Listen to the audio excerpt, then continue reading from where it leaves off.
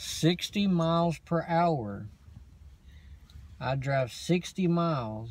How long would it take me to get there? Like I said, 1 hour and 20 minutes. Where do you get that? 60 times 60.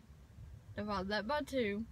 And I get 1,800. Mm-hmm. That would be 2 hours and 20 minutes because there's 60 minutes in each hour. Mm-hmm. So that's 1,800. It would be 2 hours and 20 minutes. Where do you get, how do you get that? I'm just going one way. Yeah, it's going to take you 2 hours and 20 minutes to get there. 2 hours and 20 minutes. If you're going to Jacksonville, you go through curves. 60 miles per hour.